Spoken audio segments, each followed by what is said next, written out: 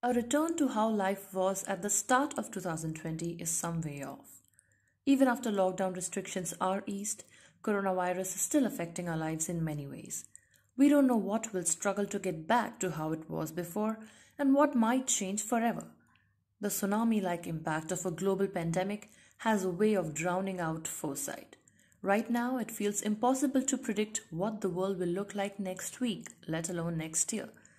The changes in progress, some predictable, others still hard to fathom, started brewing as soon as case counts began to escalate. Large scale social and behavioral changes, only some of which we can begin to predict, will follow the global catastrophe. With the rapid spread of coronavirus, people all over the world have had to drastically change their lifestyles. The scramble to contain the outbreak has varied from closing bars and restaurants to full scale lockdowns. Depending on where you live, the world may seem to have come to a screeching halt. As we increasingly choose or are encouraged to stay home rather than take any transit at all, the question of how to fill the many hours becomes pertinent. Much remains uncertain, but analysts say the pandemic and the measures we are taking to save ourselves could permanently change the ways in which we live, work, worship, and play in the future. Envisioning that post pandemic world is key in ensuring we change for the better, not the worse. Other than all of these macro changes, COVID 19 has changed our daily routines and the very possible rhythm of our lives. Take something as fundamental as our experiences of space. Our mobility has become severely restricted, reduced to jogs or walks a few kilometers around our homes. Perhaps less obviously, the lockdown has also affected our experiences of time. For example, many of us will have already lost track of time, wondering which day of the week it is. It feels a bit as if time has come to a standstill. There is a feeling of being stuck in the present, combined with the inability to plan ahead. We currently don't know when we can see our loved ones again or when we can go on a holiday. Most severely, many of us don't know when we will go back to work or indeed if we have a job to go back to.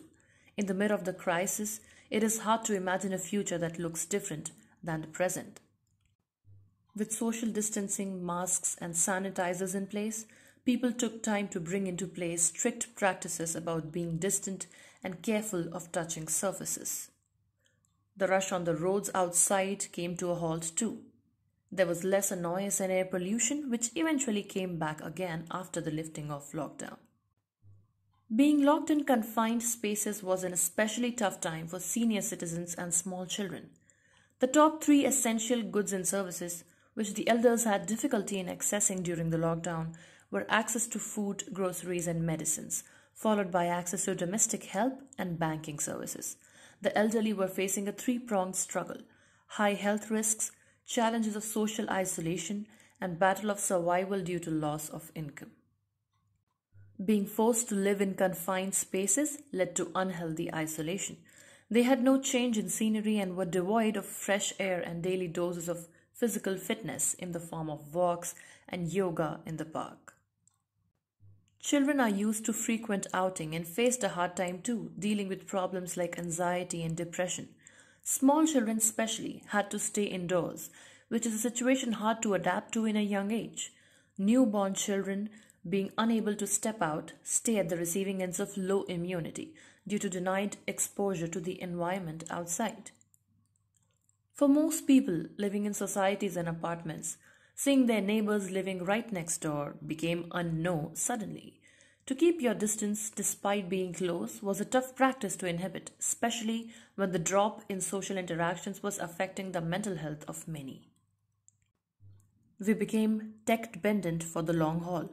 From Zooming clients to neighborhood WhatsApp groups to online classes, digital platforms have become the only way for many of us to work, get fit, or be educated and entertained.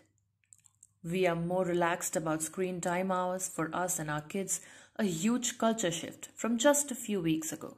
It feels unlikely that it will disappear overnight. Among younger people, increased media consumption was observed.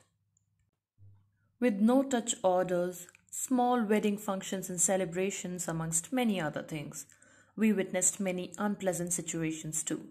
but people indulged themselves in long lost hobbies and creative and productive activities to keep their days going and maintain a healthy state of mind. In all of this mess and the doomed period of time, we managed to find our own small ways to adapt and let life move on in the new set ways. Together, humanity as a community will pass through this gradually as amid the negativity, we continue with our search for small, beautiful things that matter.